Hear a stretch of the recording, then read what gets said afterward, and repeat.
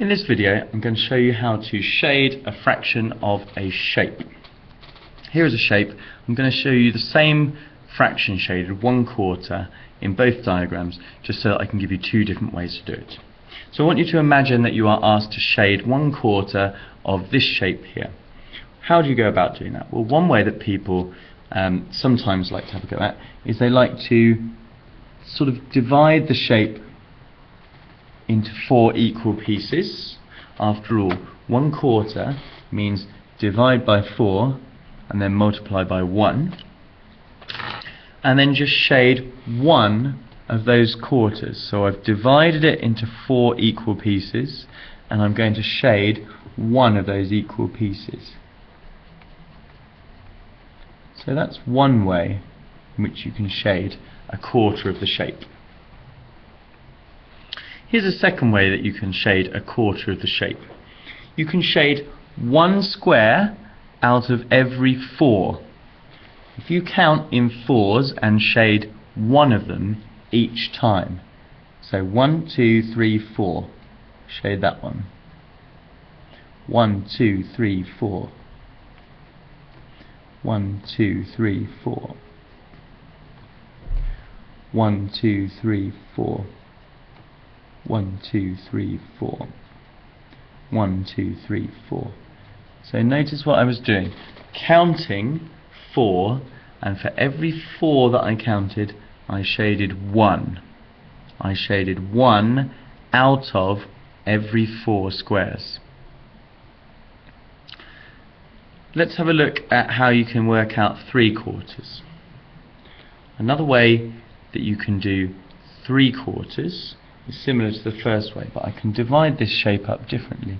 When you're doing quarters, you need to split your shape into 4 equal bits. Now originally I put a cross through the middle, but you don't have to do that. You could divide your shape into 4 rows like that, and I want to shade 3/4. Shade 3 of those rows. So there's 1, 2, 3. I've shaded 3/4 of the shape. I split the shape into quarters, 1, 2, 3, 4 pieces, all of equal size, and I shaded 3 of them. The other option is once more to try to shade 3 squares out of every 4. So if I count through, I'm going to put a dot in 3 squares and then leave the 4th one blank. So I'm counting 1, 2, 3, 4. 1, 2, 3, 4. 1, 2, 3, 4. 1, 2, 3, 4. 1, 2, 3, blank. 1, 2, 3, blank. And what I was doing there, I was shading 3 squares out of every 4. Okay, and now I can just go ahead and shade those, and this will be 3/4 of the shape. 3 squares shaded out of every 4 that I counted. You have to do something like that very carefully if you're going to use that method. Let's have a look at some different ones, some quarters. Here we're asked to shade 1/3 of the shape. Now thirds people find tricky, but looking at this shape I can see that I can split this into 3 equal pieces by putting 2 lines straight down and then just shade one of them like that. Okay, let's just zoom in so you can see that a little bit better. So I've shaded 1/3 of the shape by splitting it into 3 equal pieces and shading one of those pieces.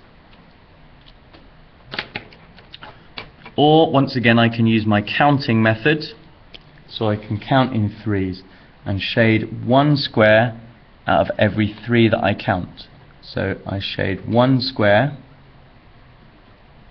and then leave 2 blank, and then I shade another square and leave 2 blanks. So that's 1 out of 3, and then I shade, if I come down to here, 1 square and leave 2 blank, shade 1 square and leave 2 blank. So I'm shading 1 square out of a 3, and I'm visualizing a little 3 in here, 3 squares, and only one of them is shaded. and I repeatedly do that. 1 out of 3. And I've shaded a third of the shape. Notice how the 2/3 here, this 1/3, looks different to this 1/3.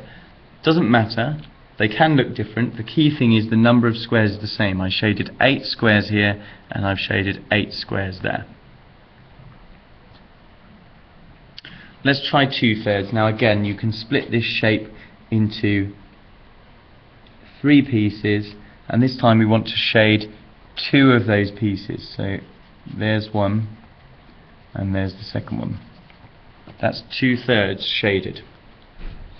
But once again, I can use my counting method. This time I want to shade 2 squares out of every 3. So I'm going to shade 2 and leave 1 blank. Shade 2, leave 1 blank. Shade 2 and leave another blank. Keep going like that, and you will have shaded 2 out of every 3 squares.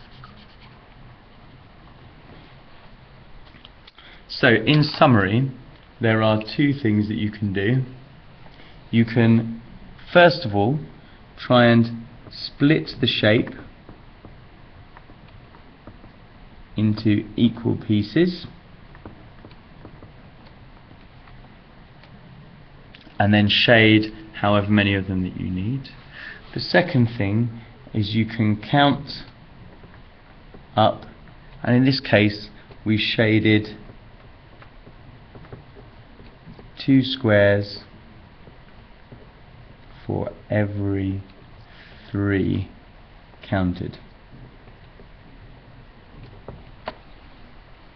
Okay, so you've got 2 different methods there. You can choose whichever one you would like to use, but the counting one does seem a little bit more foolproof.